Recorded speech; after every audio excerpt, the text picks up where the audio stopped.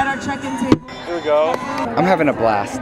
The opportunity to let your hair down a little bit, have a little fun, build some community, build some relationships, also critically important to kind of setting the tone for the whole semester.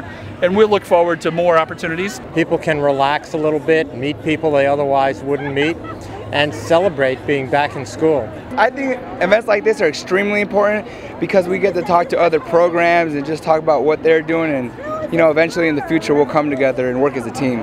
We know a huge piece of the wellness is you gotta take a little time for self-care. You need to step away from the stress of those moments to take care of yourself, to build relationships with others. You know, so all of that is a piece of making this happen.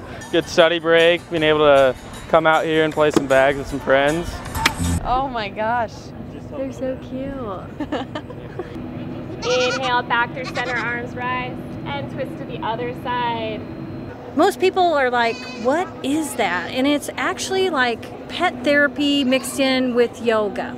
Hello. That's so cute. I love animals, and I actually want to start becoming more in fit, being more healthy. So this is a great combination. The people enjoy the goats, and the goats enjoy the people. Oh. How was that? It was the best.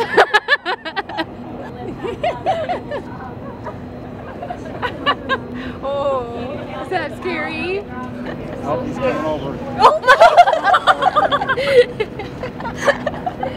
Oh my God. They're so cute. I love it. Biggest breath of your day. Look up and exhale, hands to heart.